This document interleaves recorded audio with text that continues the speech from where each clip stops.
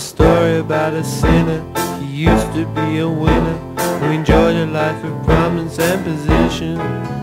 But the pressures at the office and his socialite engagements and his selfish wife's fanatical ambition, it turned him to the booze, and he got mixed up with a floozy, and she led him to a life of indecision.